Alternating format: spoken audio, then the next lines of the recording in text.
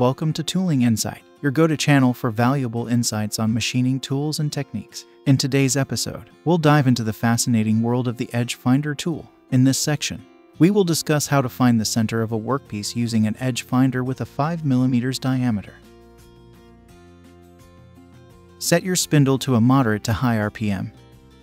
When inserted into the mill, the edge finder's stub comes to life, wobbling vigorously due to its unrestricted movement. The wobbling end gradually aligns itself with the arbor of the tool, achieving greater concentricity. The wobbling end tries to roll along the surface, it swiftly kicks off to the side. This distinct kickover is a visible indicator of achieving concentricity. Set your digital readout or hand wheel to 0 in that dimension.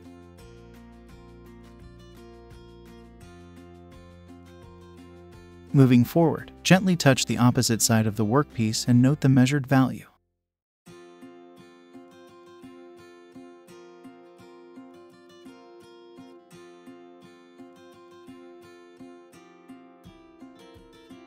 Divide this value by 2.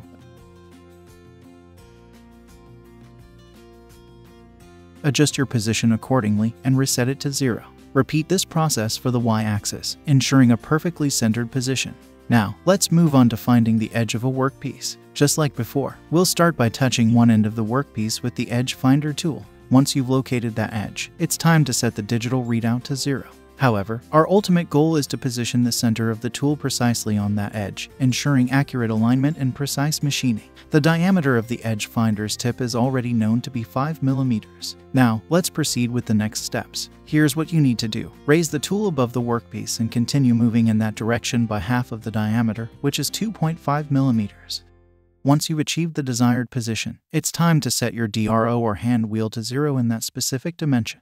This zeroing process ensures that your measurements and movements are referenced correctly from this point forward. With the center of your tool now precisely aligned on the edge of the workpiece, you're fully prepared to proceed with your machining operations, equipped with accurate alignment and the confidence to achieve exceptional results. Remember to always double-check your measurements and follow proper machining practices to ensure safety and precision in your work. Thank you for tuning into Tooling Insight. We hope you found this information on aligning the center of the tool with the edge using the Edge Finder tool valuable and insightful.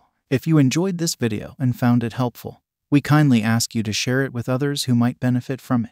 Don't forget to hit the like button and subscribe to our channel for more informative content on machining tools and techniques.